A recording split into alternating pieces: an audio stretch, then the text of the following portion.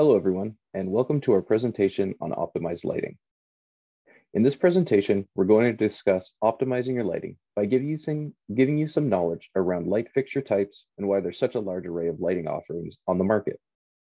My goal here is to demonstrate that there's no such thing as a one-size-fits-all light fixture or layout, and that by taking a few factors into consideration, we can choose the best light for the right application.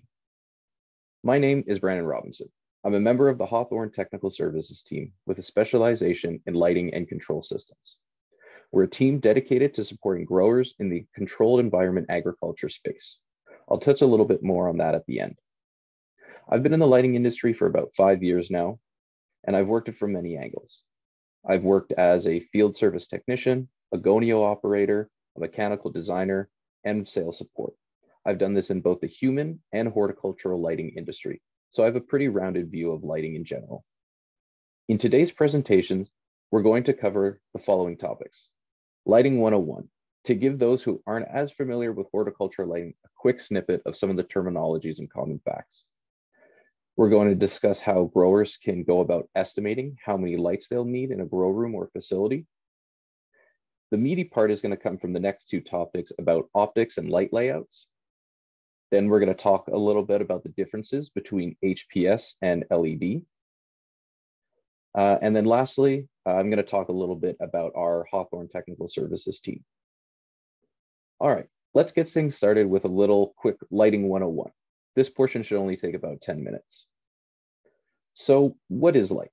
We deal with it every day, but if I asked you what it is, you might not really be able to define it.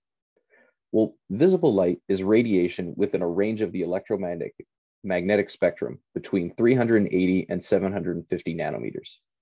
Each one of those wavelengths has a perceived color, and we can mix these wavelengths together to create different colors. The light itself travels in what you can think of as packets of photons, and we can think of them as like little balls of energy that are being thrown out all around us.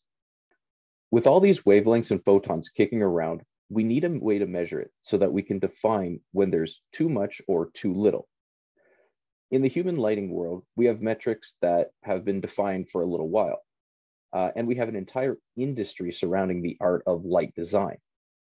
For humans, we use metrics like foot candles or lumens or lux. These are probably terms that you've heard or maybe come across before. These metrics are based around the graph that are on the bottom right of the page. This is what's called the human eye response curve. It shows us that wavelengths, that humans are very sensitive to specific wavelengths. Particularly, you can see at 555 nanometers, which is in the kind of green-yellow area, is where humans are the most sensitive. Basically, this means that if I were to add green or yellow into my light spectrum, I'll perceive that more so than had I put blue or red into the spectrum. This definition of lumens and lux is why we don't really use these metrics in the horticulture world, because we aren't making a room for humans, we're making a room for plants and the way that they perceive the light. We think of lights as bright or dim, and to an extent, so do plants.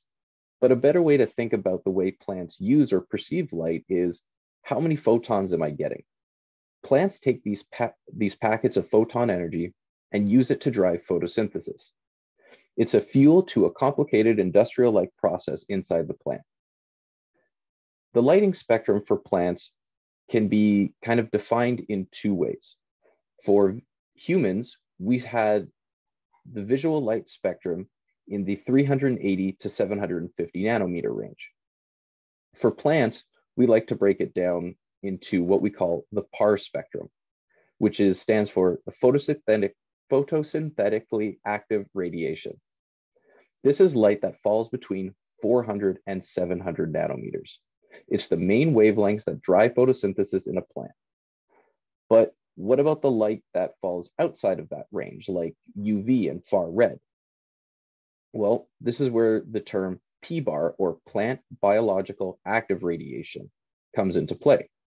This is all the light that lies between 280 and 800 nanometers. Anything this range is said to have some sort of biological effect on the plant, such as its morphology. So when we break it down into these two areas, PAR is really the driving factor for photosynthesis, 400 to 700 nanometers, then the 280 to 400, and the 700 to 800 kind of plays more so with the morphology of the plant and less so about the actual driving of photosynthesis. So if humans use lumens and foot candles, what do we use in horticultural lighting? This is where the terms PPF and PPFD come into action. Now, a lot of people use these terms interchangeably, and although they're similar, they define two different things. PPF, or photosynthetic photon flux, is exactly what the name says it is. It's a unit that defines the flux or movement of photons over time. Its units are micromoles per second. So we're actually defining how many photons are being emitted per second. This measurement is usually a specification on a light fixture, meaning that the light can emit X amount of moles per second, or X amount of photons per second. PPFD, on the other hand, is photosynthetic photon flux density. This is what we actually measure at the canopy surface. Its units are micromoles per meter squared second. So it defines how many photons are actually striking a specific area over amount of time. PPFD can really be seen as the light intensity on a surface. PPE is the photon efficiency, or photosynthetic photon efficiency. It is a measurement of the efficiency of a fixture and how it converts watts into photons. I'm thinking about how many photons am I getting out of this light for every watt that I put in. If you look at the little GIF picture on the right, I really find this animation helps define or visualize what a light emitting photons looks like. You can think of the hose nozzle as the light source, and the actual water droplets or the water coming out of it as the photons. So you can see it's a flow of photons. If I had a bucket and I was catching all of that water or all of those droplets inside that bucket, I could then define my PPFD because I would know how many photons or water I'm gathering over a certain amount of time in that area. The last item on our 101 list is a quick representation of how light can affect our plants. The three crucial factors in lighting are intensity, how much light, quality, which is defines the spectrum, and photoperiod, how long are my lights on or off. Each of these items have a very direct relationship with specific aspects of a plant. Intensity is definitely the biggest driver when it comes to biomass created in a plant. More fuel, more reaction, more plant is created. Quality, or the spectrum, tends to have the biggest weighting on the morphology. My thick stem size, my internodal spacing, how far I stretch, things like that. And photoperiod is pretty much the biggest contributor when it comes to flipping my plant from veg to flower. However, each one of these items also affects the other ones, just less so than the one directly above it. So you can see that all of this stuff is interconnected. Now that we have the basics out of the way, let's get into some application of this knowledge. First, we'll talk about lighting estimations. This is something that I get asked the most from customers and our sales reps. How many lights do I need in my grow room? A lot of times it's just for budgeting reasons, just so a customer or whoever's buying these lights has a ballpark idea of how much money they need to invest in the lighting for the facility they're about to grow, for their facility they're about to build. Other times they want to know an exact plan. Where am I placing my lights? How far from the canopy? Well, the latter is what we call a light design, which I'm going to cover a little bit later in these slides. Here, I'm going to give you a method of how to quickly estimate within 10-ish% of how many lights are actually going to need in a room or a facility. It's a pretty simple equation. Anyone can do it. Here are the only three pieces of information you're going to need. What light levels are you trying to achieve? What's your canopy area? And which fixture do you want to use? With those three items, you can find your answer. The first point is really quick. Measure your bench, width, length, and there you have it, area of your canopy. If you're not growing in benches, So on the floor, whatever way you have it set up, just measure the area where you know there's going to be foliage. Basically all the area that you want to have light. For the light levels, some of you may not know exactly what light level you're looking for. You might just be used to the setup that you have, and you know that that's enough, and you can grow great plants under that. Here are some numbers that we usually use for reference. These are commonly used light intensity numbers that we work with when we're designing rooms for different facilities. These can really vary depending on growers' techniques and other environmental factors, watering habits, nutrients practices. So, take them with a grain of salt. For clones, we normally aim for about 50 to 200 ppfd, veg 400 to 700, and flower anywhere from 700 and beyond. Generally, 1,000 ppfd tends to be the number that we see most commercial facilities trying to target. But just know that when you're trying to reach those kind of higher light levels, you really have to make sure that all your other parameters are dialed in. A higher ppfd means that you're pushing the plant harder. I generally like to use the race car analogy for this. So if I'm driving my 1998 Toyota Corolla on the service road and my hood latch is undone, might not be the ideal situation, but you know what? I'm probably going to make it home. If I'm driving a Bugatti Veyron and I'm trying to beat a land speed record and my hood latch comes loose, I'm probably looking at a catastrophic failure. So it's a high risk, high reward. You're going to get higher yields and better plants, but you're going to have to it's a lot more work to make that happen. So now that we've determined our light levels, what light fixture do we want to use? Let's see, you say some great new Gavita light, something like the CT1930. What we want to know from this light is the total ppf rating for the light. So the total amount of photons that this fixture emits per second. For Gavita, we make this easy. The light fixture's name is actually the ppf rating for the fixture. So for the Gavita 1930E, it's 1,930 micromoles per second. For the Gavita 1700E, it's 1,700 micromoles per second. If you're used to HPS, like 1,000-watt double-ended fixtures, the ppf usually ranges around 1,800 to 1,900 ppf. For other fixtures, other companies, usually it's just find their spec sheet and they'll have it rated on the spec sheet. All right, so now that I have all the info I need, I have my canopy area, I have my total ppf of my fixture, and I have the light level that I want to achieve. What do I do now? Well, let's break down one of those pieces of information, my ppfd goal.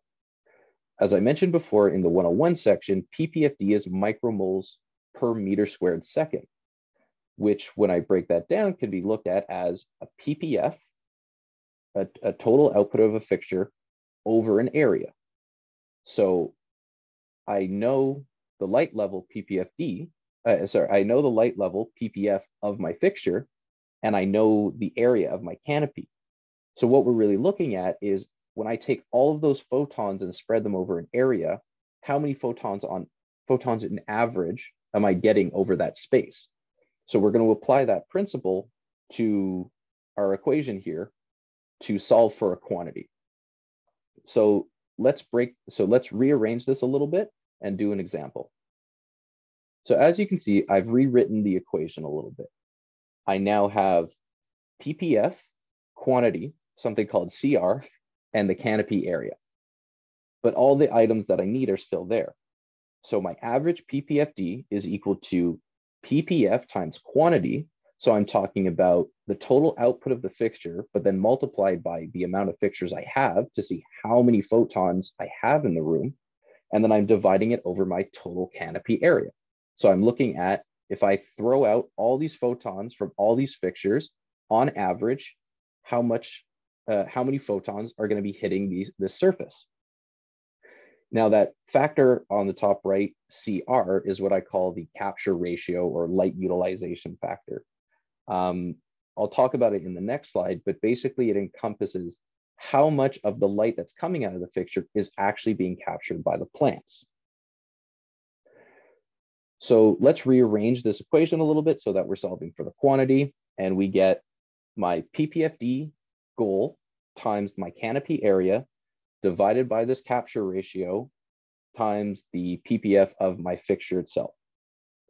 I solve for the quantity using all the factors that I have on the left.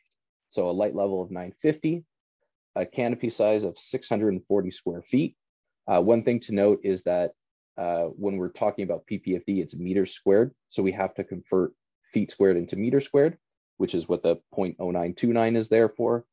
Then we divide it by the light fixture, 1930, times this capture ratio.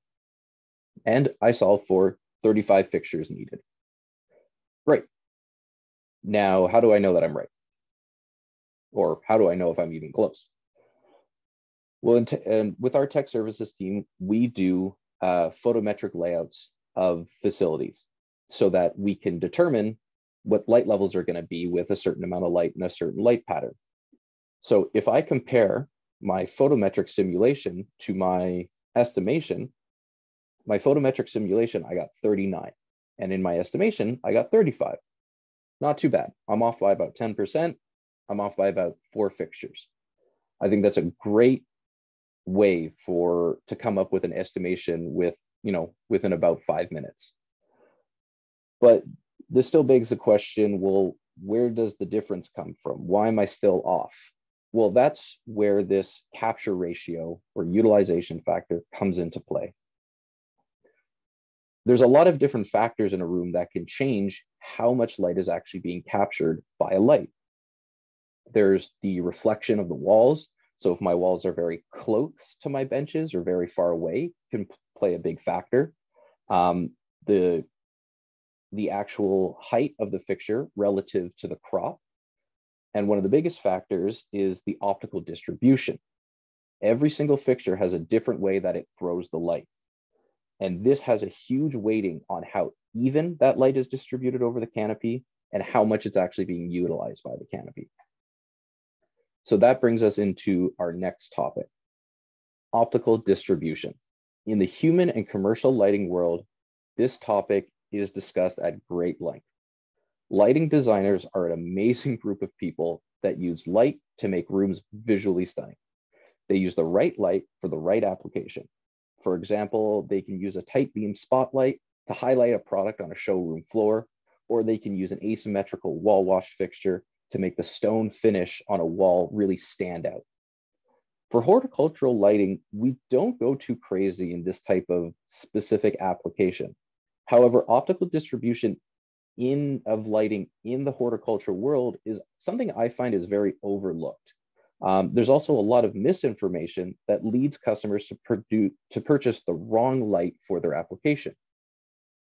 Hopefully with these slides, you'll see some insight as to why one light isn't best for every application.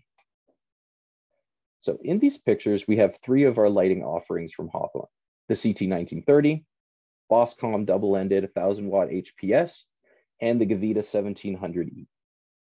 Each great fixtures, each with their own best application type. The images under them are what's called a polar candela chart. They give a visual representation of how the light is thrown from each one of these fixtures. As you can see with the CT1930 on the left, it has a widespread, or what's sometimes called a batwing distribution. The next is the Boscom, the 1000 watt double-ended HPS, which compared to our CT1930, the light throw is a lot more direct, shooting the light a lot more straight down. Then the last fixture is the 1700E, a ladder or bar style fixture. This fixture is built up of multiple low powered bars with this kind of like blob distribution from each one. The images at the bottom are kind of a visual representation of what the light would look like if I pushed it up against a wall. This kind of spread of light, people refer to it as the light scallop. So we can see kind of how the light looks differently as it comes out of each fixture. Now, to think about this differently, let's go back to my favorite garden hose from the previous slide. That hose has a nozzle, and it has the ability to change the way the water is thrown. Now, let's think of this as an ideal nozzle where I'm not changing the actual flow rate. All I'm doing is changing the way the water is being concentrated. One, I'm spreading the photons lightly over an area, or I'm spreading the water lightly over the area. And the other one, I'm pinpointing it for a high pressure. Now, one isn't better than the other. The applications are just different. The one on the left is great for watering the garden, and the one on the right is great for, making the neighborhood cat get off my lawn. It's just one of those things. Each one is a tool that's better suited for a different application. So let's jump into an example to see what this looks like in a grow. I like showing this example because it's one that I hear a lot. It's an intensity optic in a 5x5 pattern. I'm not really sure where the 5x5 pattern started in the industry, but it's a rule of thumb that I've heard hundreds of times. So here's an example where I'm taking an intensity optic, putting in the 5x5 pattern, and applying it to this grow space. So the room is about 24 by 40 feet wide, 40 feet long, and I have 40 fixtures in the room. So this slide is a light map of a vertical plane. Think of it as a heat map, but instead of heat, we're looking at light intensity. That kind of dark orange represents around 1,000 to 1,100 ppfd. If you look at the color scale at the center, you can get a better idea of what the light levels are in those different colors. So what are we really seeing here? Well, at the top right, where I'm cutting the vertical plane is cutting actually on the fixtures themselves along the long portion of the room, along looking straight down the benches. You can see that I have a large separation of light from one fixture to the next. I get a very direct stream of light directly under the fixture, and I really don't see any mixing of the light until about 4 feet or even 5 feet under the fixture. If I then look at the bottom right or bottom of the slide, I'm now looking at the long side of the room. And here you can see pretty much the same thing. The fixtures are getting a little closer to mixing the light at a higher area, but I still have a large separation of light. And then when I get even lower down, you can see that going from one in between the lights to in front of right under the lights, I'm switching from about 700 or 800 ppfd to 1,000. There's about 1,100, then a cold spot of 500, and it jumps in between. So you can see that although there's areas where I'm getting that 1,000 ppfd level I want, there's other areas where I'm getting maybe only 500 ppfd, and it creates somewhat of a spotty distribution across the room. So now let's change. Let's use the same room, but we're going to swap out the intensity optic in this 5x5 pattern, and we're going to change it to the widespread optic. And we're going to put it in a pattern that complements that type of distribution of light, that wide distribution of light.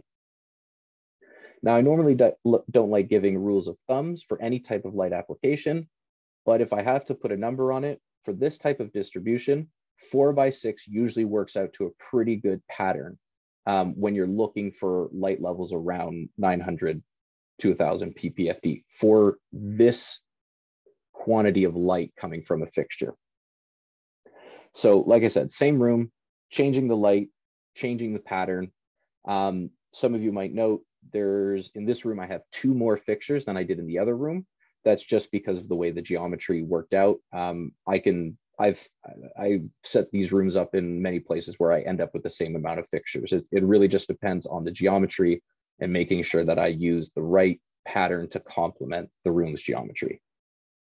So here we can see something that's obviously a lot more uniform and clean.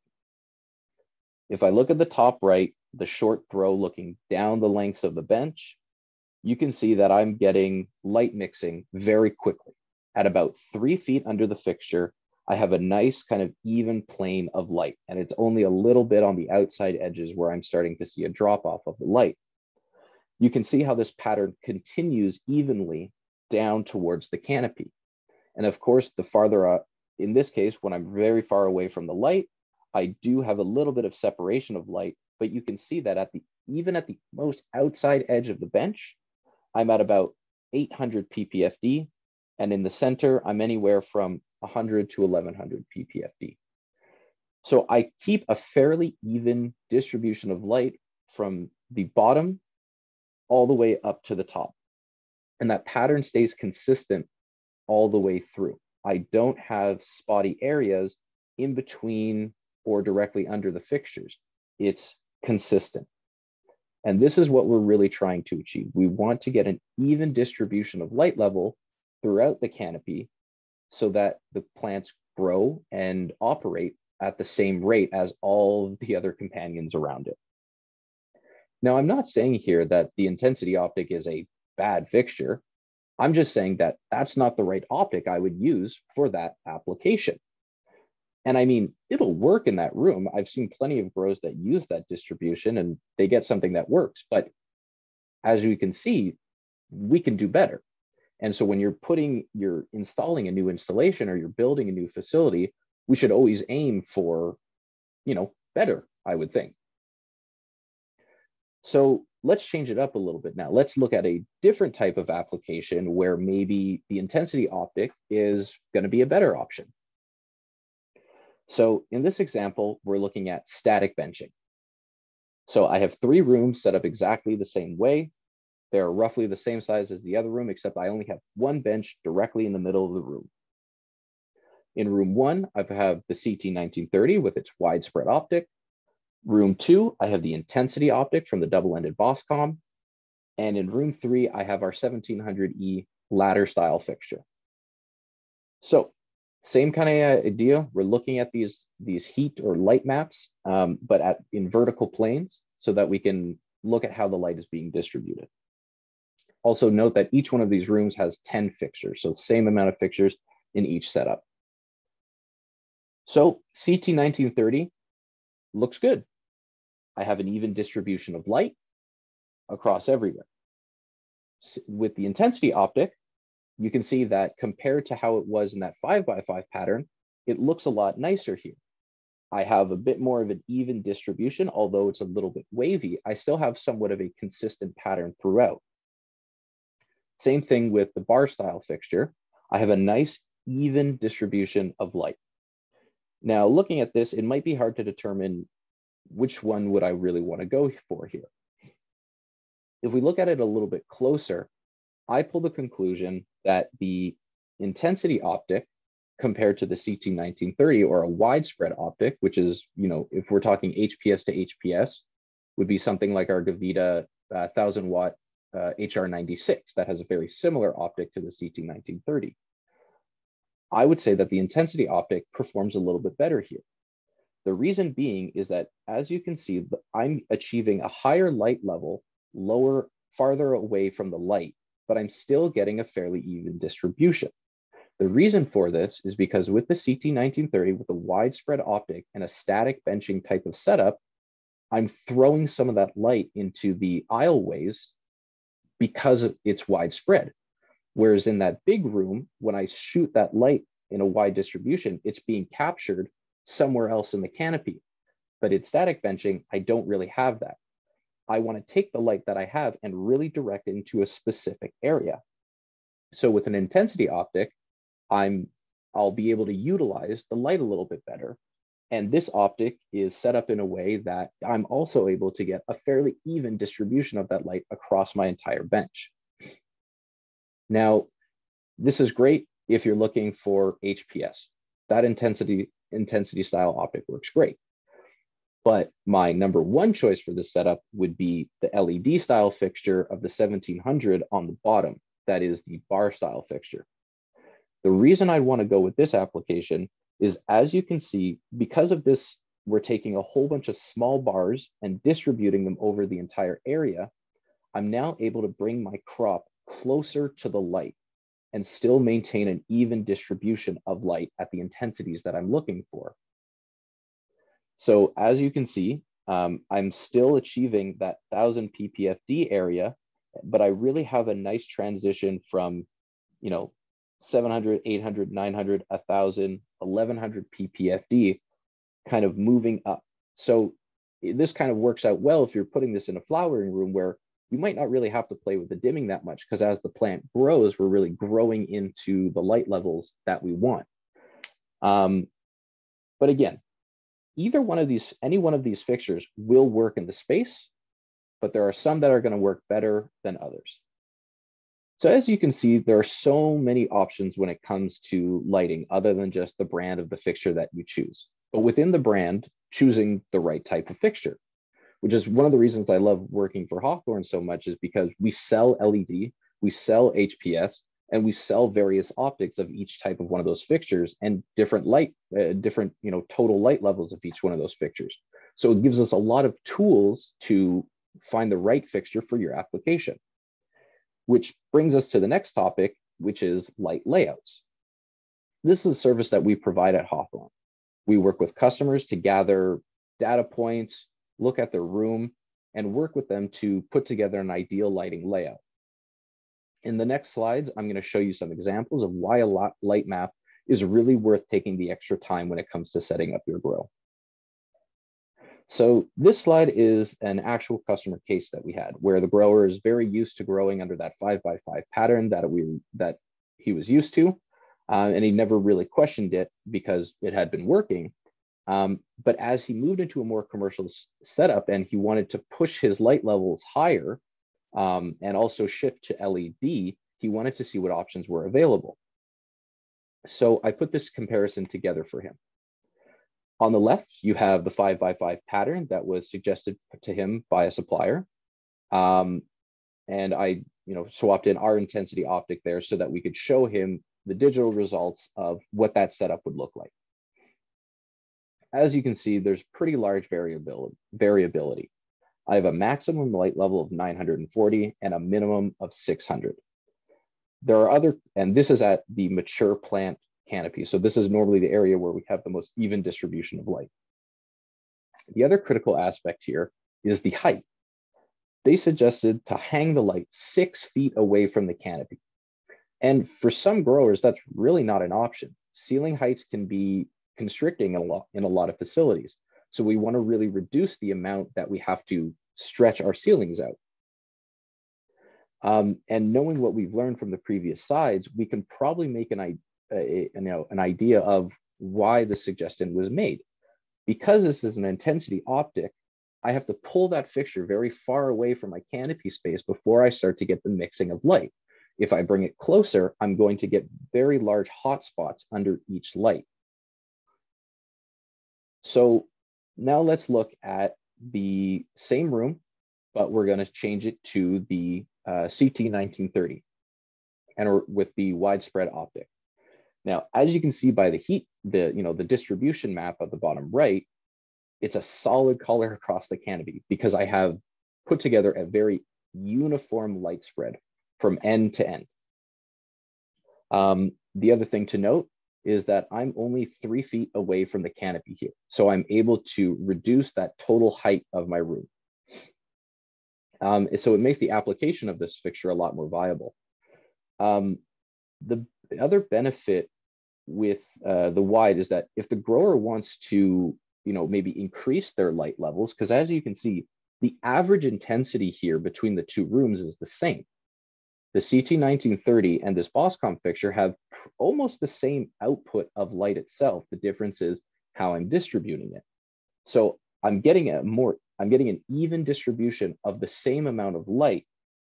The big difference is that my min max is now a lot tighter. So I'm making sure that all of the plants are getting the same amount of light instead of the plants either in the center compared to my outside are very different. So now in this application, if the grower wanted to say, move to that 900 or 1000 ppfd average, the pattern of my light for the widespread optic would actually be very similar. I would just kind of be adding maybe more fixtures per row. Maybe, once you get to a certain intensity, then we have to space the rows a little bit closer, and we play with these kind of different patterns. Whereas with the 5x5 pattern, you've already kind of set the density of lighting fixtures that you can fit into an area, and you have a maximum amount. Now you can maybe change this to a 4x4 pattern, but again, you're kind of locking in what light level you can really achieve. And you're still going to end up with that kind of spotty distribution of light and needing to pull the light fixtures far away. So most of the talks that we've been having with these light levels has always been for this higher intensity of light, because we tend to talk about flower rooms a lot more. But here's a case where, the client, we were talking about a veg room, and they were hesitant to put the CT 1930 in there because they thought the output of the fixture was too high. Well, I can use the CT 1930 in a bedroom, mother room, or flower room. All that I'm going to change is the way I distribute that light in the room.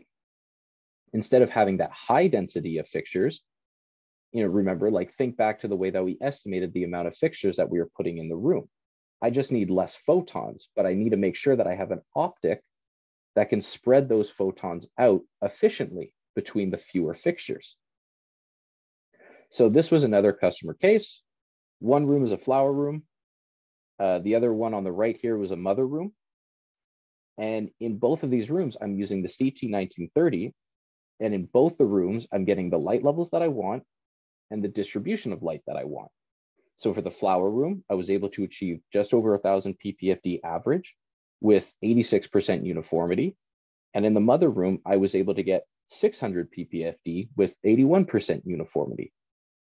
And the benefit of having the widespread optic is that when I change the density pattern of that fixture to achieve a lower light level, I know that I'm going to be able to span the distance between one fixture to the next to get an even distribution. And again, with an intensity style optic, that really might not be possible to do. I'm going to end up with hotspots in certain areas, especially when I move to a very low density setup. The alternative is you could use an intensity optic in this setup, but you would have to put more in the room to get the distribution that you want and then dim them down to the level that you want. The issue with this is that, you're spending a lot of extra money for light that you're not necessarily using.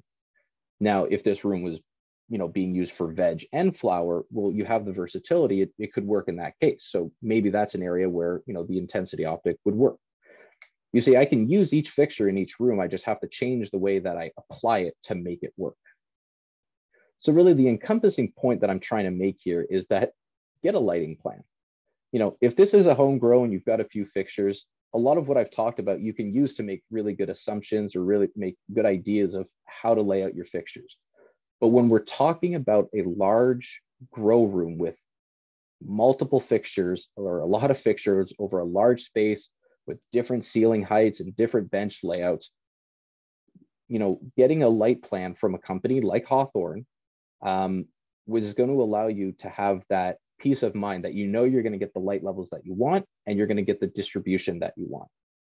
The only thing that I'll say is that, I'm hoping that with this knowledge, you're also understanding that when you're reading the light maps, what you're really reading. You always want to be critical of some of the light maps that are put in front of you, because, things can be tweaked to make them look more appealing than they actually are. So take the time, work with look at the light plan that you have, work with the sales rep that you're working with or the designer that put this together to you, and ask questions to really make sure that you're getting everything that you want out of your room. The last topic we're going to touch on here is LED versus HPS.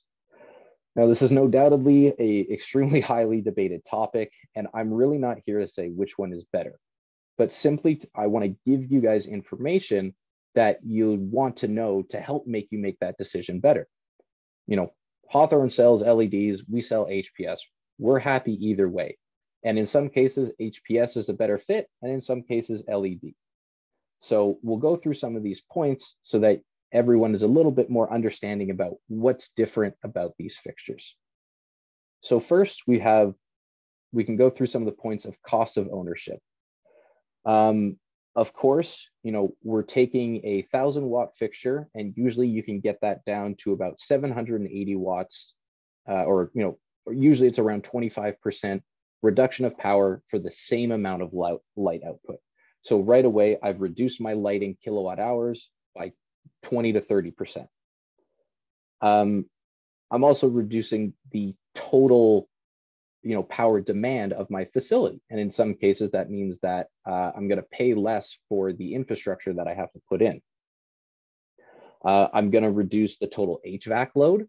Now, this is not to say I'm using 20% less heat, so I'm going to use 20% less HVAC. It's a much more complicated equation, but overall, you can assume that you're going to have a reduction of your HVAC load. We're going to reduce the maintenance and labor. HPS fixtures, the bulb degrades a lot faster than an LED fixture.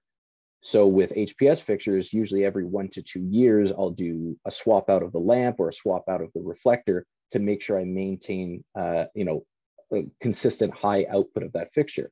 With an LED fixture, you're usually looking at, 8 to 11 years before the fixture loses 10% of its total output. So there's a lot less work and maintenance that has to be done on those fixtures. Next is utility rebates with LEDs. Utilities are putting out incentives to get people to buy LEDs to reduce the total load of the power infrastructure that's in that area. So although the cost might look large at the beginning between HPS and LED, when you put in utility rebates, you reduce maintenance labor, you reduce HVAC, you reduce facility wattage, and your total power usage, plus the debated topic of the benefits of LED to the actual canopy itself, that price gap really starts to narrow down significantly. The other benefits that you can look at is your improved employee comfort. Look at the two pictures on the screen here. Which room would you rather be working in? I'm personally definitely going with the LED one. Standing underneath those lights is a lot more comfortable. You also have the ability to better observe your plants. Because we're using that generally with LEDs, we're using kind of like a broad white spectrum. You're able to look at the plants and identify things better rather than being in these kind of like orange rooms where you might need to put on, a pair of glasses that filters the light so that you can see better. And the last topic is just kind of, it's not really discussed too much, but immediate on and off. With an HPS fixture, when that light turns off, it usually takes about 5 minutes before you're able to turn it down because the lamp has to cool. It's just to protect the equipment itself. With LEDs, there's none of that lag. You can turn it off and turn it on with a light switch without any issues. Now, this table here represents for me the real key changes that we have to consider when we're making the swap. Your total light levels, your uniformity, the infrastructure, your environment, and the spectrum. Now, those top 3 points will vary depending on which specific fixture you buy. For example, if I go from double-ended HPS to a ladder style 1700E fixture, it's a big infrastructure change. They're hung differently, so I'm going to have to change my roofing structure. They distribute the light differently, so I'm not going to get the same light levels in the same areas. And there's actually a slightly different total PPFD output between, a double-ended HPS fixture and some of those ladder style fixtures. So if we do a one-to-one swap, a lot is going to change in that room. Whereas if we use something like a 1930E, well, they're hung the exact same way. The light throw is almost exactly the exact same. And they have almost the exact same total PPF output.